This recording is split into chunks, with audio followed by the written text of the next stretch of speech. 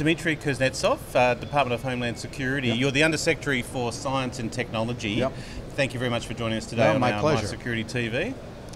Welcome to Singapore and Milipol and TechX Summit. Being an inaugural event, have you been to other Milipol events around the world? No, I haven't, so this is a first, so this is nice. I suppose my first question might be your engagement with Singapore in your role. You've been in the role since 2022, That's right. Yeah. We have a lot of bilateral relationships with key partners. Singapore is one of them, but around the world we have many of these because a lot of the challenges we have in Homeland Security are fairly common, and strong partnerships are key to our success. As I mentioned off camera, Department of Homeland Security and your role as science and technology, these are massive sort of beasts on their own. What do you tend to focus on? What's your current sort of focus and drive in your current role? You know, I think every country has a different definition of homeland and kind of the responsibilities. The DHS mission is really a crazy space, cobbled together after September 11th. And it has widely disparate missions, you know, from FEMA and emergency management, so natural and man-made disasters, to Secret Service and U.S. Coast Guard. It's Customs and Border Protection, it's Immigrations and Customs Enforcement, it's Transportation Security, TSA, at airports. It's collections of these operational pieces, and on top of that, it's first responders. So we also are the research, development, test, and evaluation for first responders nationally, just like 2 to 3 million additional folks that we have to think about. And it is a crazy space to be in, but really an important time. I suppose that from a technology viewpoint, we might start with AI. You were on a panel yesterday on AI. You were formerly in charge of an AI role with Department of Energy. Mm-hmm. The comparisons or similarities from what that previous role was, I'm just thinking Department of Energy kind of defined space and dealing with critical infrastructure to now looking at AI in defending a homeland and sort of policing and the like. Is there much comparisons? Is the challenge different? It's different in ways that I didn't fully appreciate. I knew what DHS was, and I'd worked with science and technology on the outside when I was at Energy. You know, Department of Energy, the name is a misnomer as well. It doesn't do as much energy. It is more a national security organization and a science agency. And so a lot of the work is, you know, that's where the nuclear weapons programs sit in the U.S. And so it is national security and open science. It's kind of this spectrum. And DHS is law enforcement. And there's a key difference there. When you're doing law enforcement, you have to have tools that are discoverable in court. And so there can be great things that are being done on the national security side, and you can't use them because you can't reveal them. And so it is a place where your hands are tied, where, you know, at Homeland Security we interact every day with millions of people, literally millions. And so we have more interactions and FaceTime with citizens and visitors than any other agency. And there is a strong public face and interaction with the technology. And so it's not a science project on doing something fun with AI, it's what is the impact on people. It's the dynamic interaction with people, which also makes it far more complicated. Science is great until you interact with people, and then it's different. That's right. The fun, they take all the fun out of it. I suppose the other interdependencies of this technology, you mentioned people for a start, but other systems and the way that the Department of Homeland Security is spread across the US, as well as reaching to their international partners. I suppose those relationships do come into play. Oh yeah, it has to. Yeah, maybe where do you see an international role, the Five Eyes, being sort of here in Australia, well, here in Singapore, but Australia. So we share tools in Five Eyes, certainly AI tools, but there are channels in which we couple very strongly in terms of best practices, approaches to common hard problems. So we do some of that behind the curtain, but we also have a lot of open channels of communication.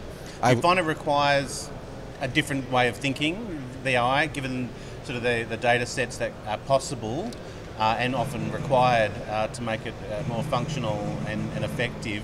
Do you find it does require a change, or do you find that the infrastructure or the frameworks are there already just to be built on? I think there is a lot of commonality of purpose. I think all of our countries struggle with the same kind of challenges. It's not just the world around us changing slowly with climate, more directly with extreme weather. You know, the commonality of that's never happened before. You know, a couple of years ago it was the wildfires in eastern Australia, which, you know, that hasn't happened before. We have the same problems with wildfires, but extreme weather broadly. So we're in a world that is changing around us in ways that we're trying to understand, and at the same time emerging technologies are exploding everywhere in terms of their use. It's every sector of the economy, it's every demographic, it's everywhere, and so as you try and put those things together, it is a lot. The world is changing in ways that we have not seen in our lifetimes, that perhaps no one has seen before. And how do you think about the homeland in that context? If everything was constant and flat, it would be a much more sane conversation. Yeah. But we see so much change, and more partners thinking about this together, from first responders and, you know, lithium-ion battery fires today to what's coming tomorrow, is just wide open and requires more people talking. How do you structure your team in that regard? So I don't know how big your team is. Welcome to let us know if you can. But yeah, how do you find your structure? You have teams forward-looking, a bit like a CTO kind of role, that they're out there looking at what's coming, and you've got sort of a team dealing with what they can do right now. Do you have an approach? Possibly comes to my first question of how do you deal with scale in this space? So we have a series of our own unique laboratories. We work in the biosecurity space. There's an island we have, Plum Island, which is kind of famous in the U.S. for many reasons, where we do it's what's known as a biosafety level 3 facility. We have a biosafety level 4 facility as well, where we do very unique research in bioagents and biothreats. We maintain labs for urban science and technology, urban response, chemical safety laboratories, other kinds of laboratories. And so we have a workforce that includes laboratories but program managers as well. And part of it is you have to prioritize. You know, there isn't enough money or people or means to solve all the problems we face. We choose our battles. We look to see what the operational sides of DHS and our partners are thinking about, and we look to see where we can actually have an impact. The other one is the framework that you operate in, and as you say, the US is still leading sort of the world within AI and AI-related research. Applied in the policing model, and maybe even to still the cop on the beat, so to speak. What's your expectation sort of over the next 5 to 10 years? We were just talking to the Australian Border Force Commissioner as well, in terms of how our borders and our passport systems, QR codes coming through, are going to fundamentally change. Do you think from a frontline policing perspective, first responders perspective, over the next sort of 5 to 10 years, this technology will be embedded within what they do? I think so, because there's a lot of mundane work. You know, we've been trying to help, for example, TSA, our Transportation Security Administration, on officers at airports, you know, who I have seen, you know, having to carry luggage, having to move carts around, you know, not doing the jobs that they're actually really skilled at. And automating that, you know, we released just, what are we, last month, back in March, a self-screening capability for airports, where we relieve, you know, in principle, officers from having to do mundane. We're trying to do that with the situational awareness reports that come in through our investigatory efforts, where you see something, suspicious activity report, excuse me. These are, you know, handwritten notes often, or someone sees, and we have literally millions of those. And we're trying to automate that with large language models to try and draw in the context and distill from millions of these that we archive. Is there something that relates to what an officer or an investigator is seeing right now? Can you pull from all of this something that is traceable in terms of what does it connect to from a previous investigation that can assist? So there are a lot of places that we're seeing force multiplication through tools that are relieving people from having to sort through and dig through things that are just, time consuming and not necessary anymore. So I think in law enforcement it will be transformational. We do a lot of work in child sexual exploitation with Australia in particular, also UK and other partners. There it's streaming content out of the dark web. It's crypto networks. We can do bulk cash money laundering. Now we can piece together networks in 3 days, what took 10 experts 3 years, as recently as 2019. And so there's a night and day in terms of trying to distill from all the information out there something relevant to an investigator right now. And I think that's the key thing that we want to do. We want to enable people to do what they're really skilled at and try and get rid of the things that are just a sink of time. The pain points, I suppose. I suppose that's part of the technology challenge, is finding the problems to solve rather than trying to solve something that you're not aware of. The technology first versus the problem first. Yeah, and with AI there's a lot of that. Everyone wants, we have to have AI. AI is not a panacea. It is a catchphrase for 1,000 different things. It captures things we've been doing forever.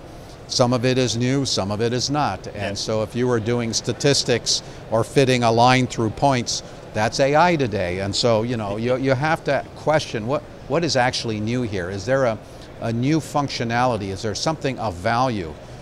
It shouldn't be about AI. The question is, are you doing something operationally relevant? And what are the figures of merit that you are trying to demonstrate with whatever it is that might include AI, but it doesn't need to. AI is not the solution for everybody.